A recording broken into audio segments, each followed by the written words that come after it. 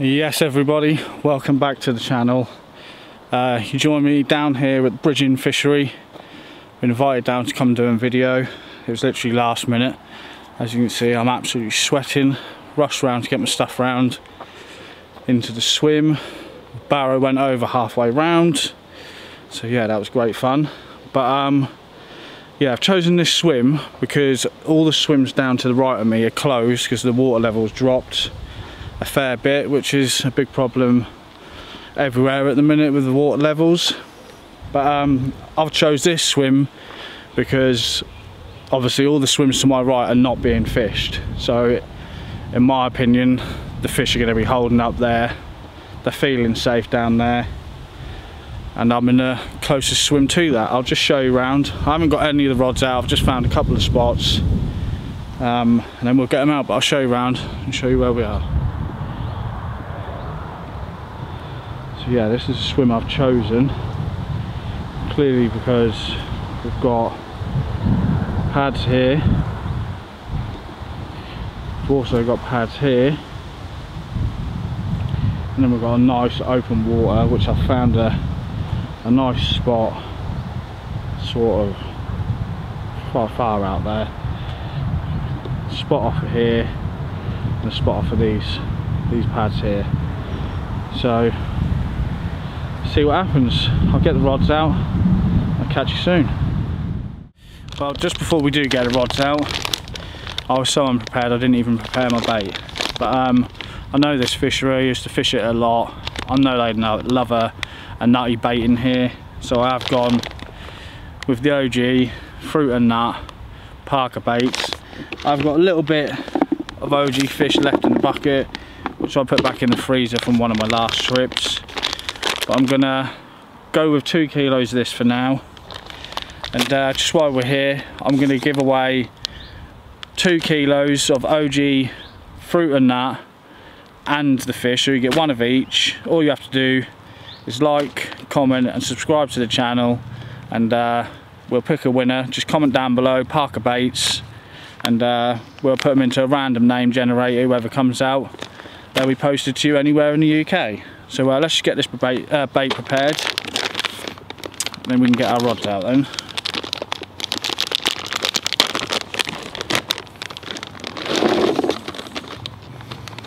It smells absolutely lovely, fruit and that.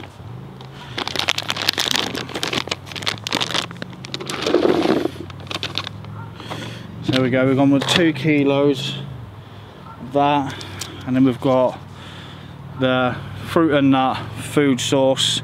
This is really good, thick liquid, no additives in it. It is a food source, really good product. I'll put a healthy amount of that in there.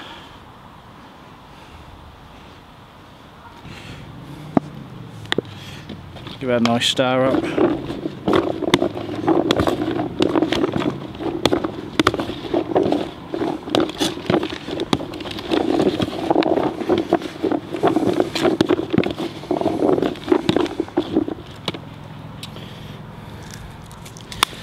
And then to top it off, we've got the magic dust, which is nut particles, hemp particles. I think there's 27 different food particles in this.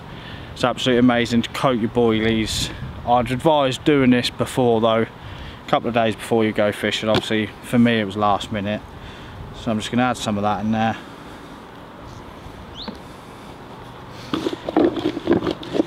Give that a mix up.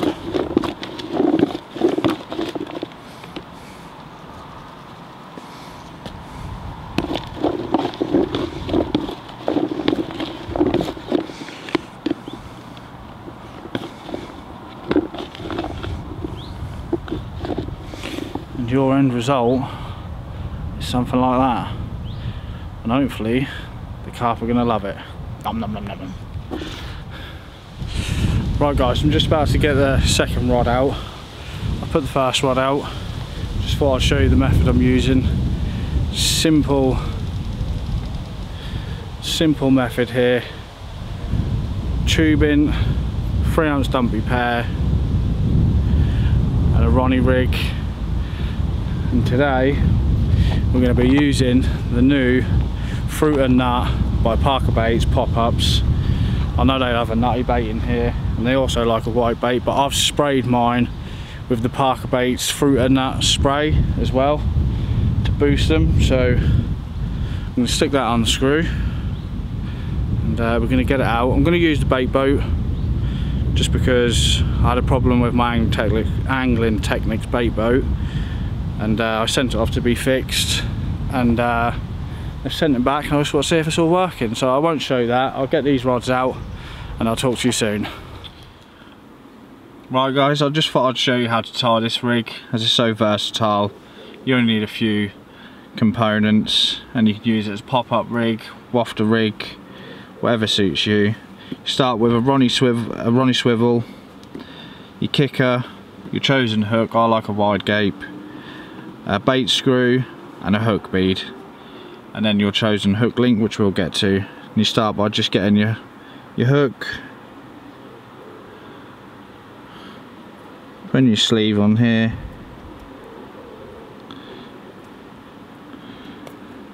getting your sleeve round,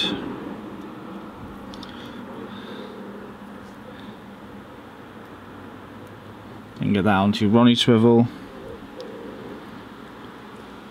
pull it down right over, so then that keeps that secure on there. Get your bait screw, put that over,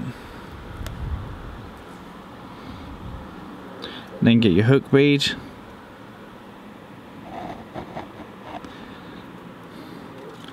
pop that on there like so.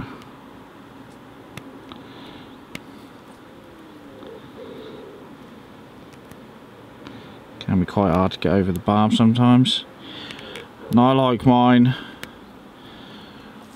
just on the bend of the shank like that. And then you get your chosen hook link, the skin link. I find it's very versatile. It fishes, it's subtle enough. If you're in silt, you know, over gravel, it's always gonna kick out and present. It's my go-to, and I like my rigs to be about 7-8 inches. So we'll cut off enough of what we need.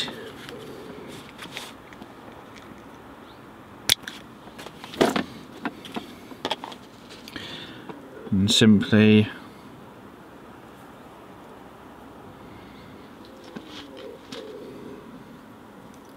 I do a 4-5 turn grinner. So that's round 1, 2, 3, 4. We'll go back through the eye you originally made, and make sure you wet it down with a bit of saliva. Pull it tight. It's helping the knot down. And then simply the other end, just an overhand figure of 8 through, wet that knot as well, pull it down, pull it nice tight,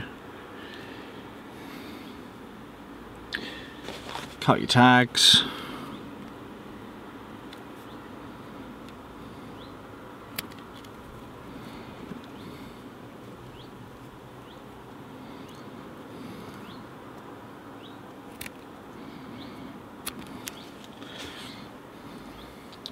and then you just add a bit of putty,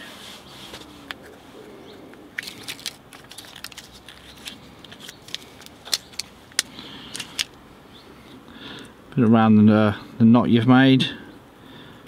I will pull this tight with some pullers as well, just an example to show you. And there you go, you're away. You screw your pop up on there, or your wafter, and that is presented. You put that onto your quick change swivel on your leg clip, and you're done. Simple as that. You can use it as a wafter, pop up, whatever you may choose. It always kicks back out, subtle enough to fish almost over anything with this hook link. Yeah, and that's my go-to. I hope that helps you.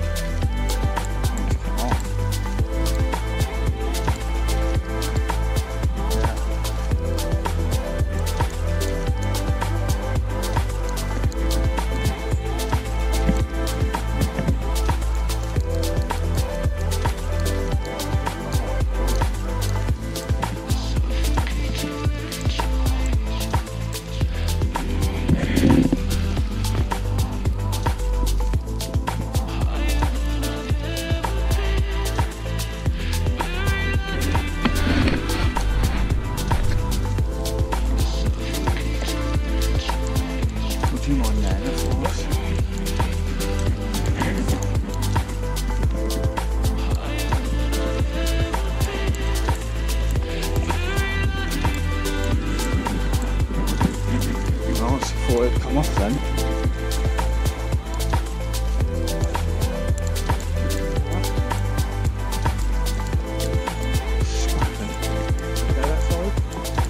That was easy for you.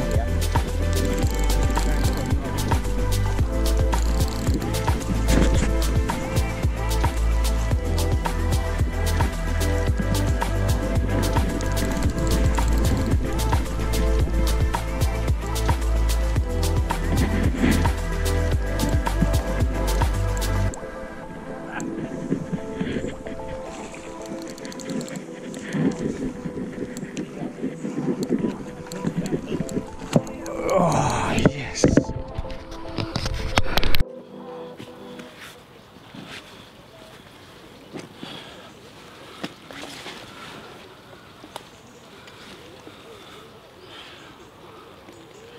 Well, there we go, guys. That's fish number one. I don't know how good the GoPro footage is going to come out because I generally thought I'd lost it. I thought it got me done in the snags. Come completely out of the blue. So yeah, happy with that. I'll just show the other side. We'll get her back.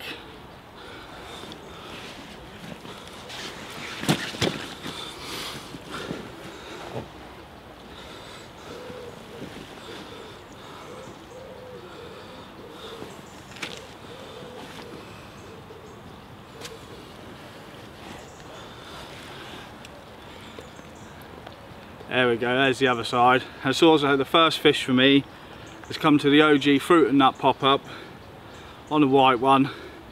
So over the moon, it was £18 on the nose. Lovely little mirror. Let's get her back.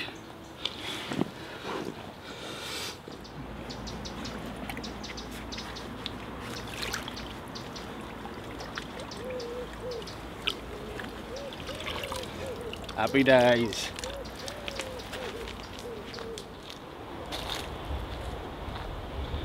What's that? Parker Baits. Nosser pig. Let's have a look at that. Oh jeez, I should definitely catch him a Nosser pig. It's up. Well guys, I thought I'd just check in with you after that fish and let you know what's happening. Yesterday, as I said, when I come into this swim, the swim's down to my right closed, and I thought being here would give me the, you know, the closest option to be where the fish are comfortable. I mean, there's a lot of fish down in them areas. I mean, there's 4 or 5 swims closed in a row, so there's a lot of fish down there, you know, that aren't being fished for. They've been closed for 2 weeks, and I thought this would have been the best opportunity, but I got in here and I just weren't feeling it from the minute I got in here, to tell you the truth. I got no liners, I didn't really see any indications. I saw one top out that was way beyond my boundary of fishing. Yeah, and I was thinking I was going to move today, and I got up this morning, I had a bream at about 5 o'clock, and I decided to stay awake, and the lake had changed. There was fish all in my area. I could see fish jumping, I could see fish moving. Then we've had the mirror, and I'm still getting liners, so I think I'm going to stay put, because I was going to move further up to the left of the lake, because the bloke beside me, he's had 3 in the night. I was going to go further up past him. I think I'd be silly if I'd done that right now, knowing that there's fish here. But what I might do is change. I'm on Parker Bait's pop-ups. That's what's done me that fish. I might just change over to the wafters, match the hatch, see if that makes a change, because I do feel I should be catching this. There's fish here. For some reason I'm not. I don't know whether that's because the water level's dropped. I mean, on this lake it's dropped about 2.5 foot. I don't know whether that's something to do with it. I don't know. But it's just not fishing as it should. It's a bit hard at the minute. I mean, there's a lot of fish in here, but we'll do tonight. We'll see it out tomorrow morning. If nothing's happened, we'll do the last night further up the lake and see if we can't get one more. I'll see you all soon.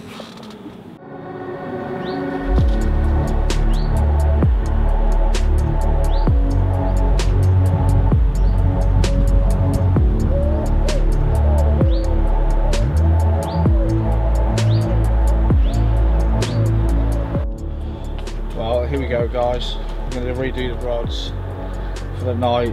I've got in here Parker Bait's pop-up onto a simple lead clip system. I think I'm going to give them a bit of bait. So I've logged in lively baiting and it hasn't worked. I spoke to somebody and they said they've been putting quite a lot of bait in. They had good success, so we'll fill her up.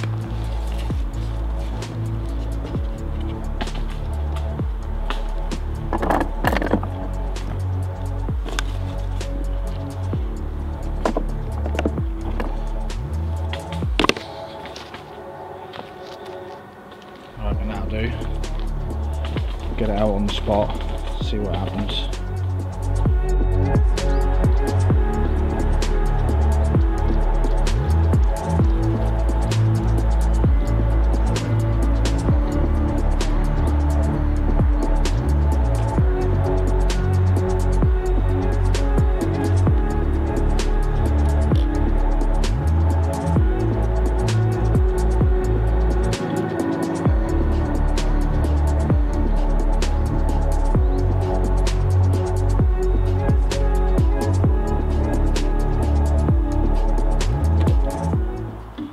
Morning everyone.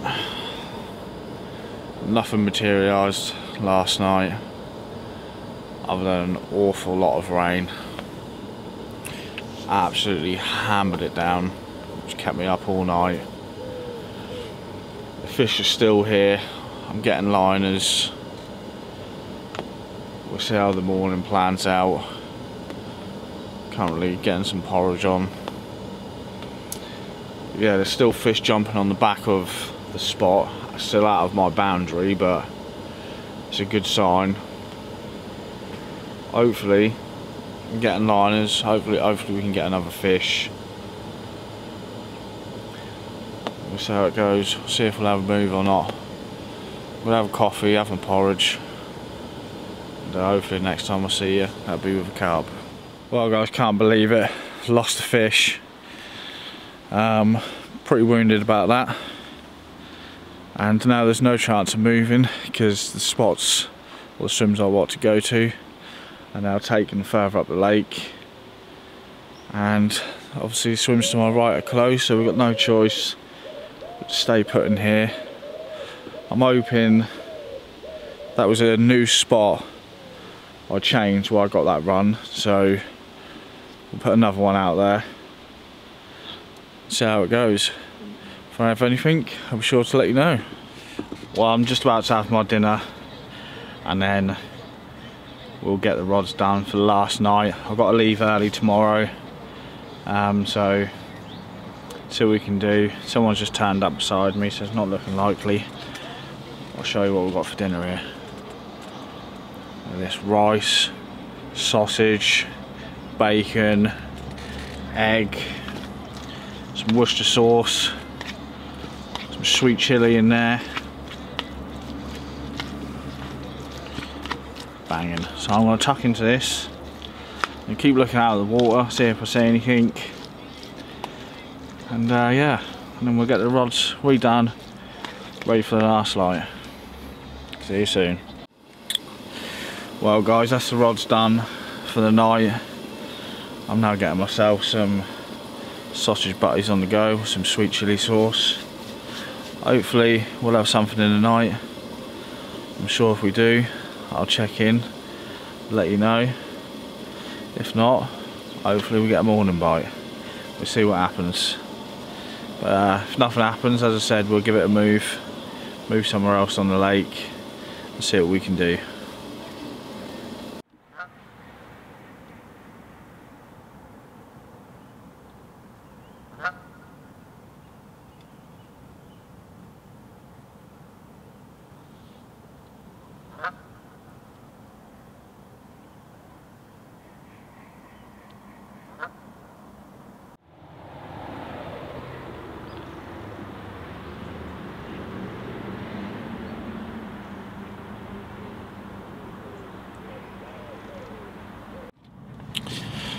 Well guys, it's the last morning now. I haven't had nothing in the night. Had a few liners. Guy next door had a small one. It's been extremely hard fishing at the minute. I think it's something to do with the water levels has dropped 2.5, 3 foot. I hope I can get another one. If not, we've caught one. Just want to say thanks to Carl for inviting me down, as this is a members lake now. It used to be a day ticket. They turned it into a members lake and he invited me down as a guest to come and do a video. So thank you for that. And yeah, it's definitely a place that's worth getting a ticket on if you're thinking about it. I mean, I've fished here for years. There's stacks of fish in here. Lots of 20 pounders. I think I've done 4 or 5 30s since they turned it syndicate, which I think was a good idea because there was a lot of it's at the beep then. Yeah, a lot of less pressure, which I think caused them bigger fish to come out. So yeah, I do think that helped. So it's definitely somewhere worth getting a ticket. It's a good place to learn as well. There's loads of features to fish to. I mean, you got lilies, gravel bars, little carp holes you can find. I mean, over at the far side there's a birch tree. There's a massive hole. Definitely a place where the carp go and feed or rub, whatever they're doing. It's a good place to learn features, to be perfectly honest. And you got pub on site that does food, toilets. So yeah, it's all round good place really, to be honest. But yeah, as for me, hopefully we can get another carp. I have got to leave early, but as I said, I did put something on my Facebook page, on the Nitro Carp Facebook page. I've got a lot of stuff going on at the moment with tests and all things like that I need to focus on, I need to get done. So that is sort of my main priority at the minute. I will, when I can, get some fishing in and try to get some decent videos done, but until I've done these tests, you know, that's when we'll start doing the fishing properly. But yeah, head over to the Nitro Carp Facebook page and give us a follow, because the free giveaway that we're doing on the channel, I will put on there the video who's won, so you can message me through there with your address and stuff so I can send that over to you. That's obviously 2 kilos of bait, 1 OG fish, 1 OG fruit and nut. All you have to do is subscribe to the channel and comment down below, Parker Baits. And yeah, I'm going to slowly start packing up now. We have got till, I think it's early, I think it's about 7:30 now, but I'm going to start getting all the stuff inside the bivvy cleaned away.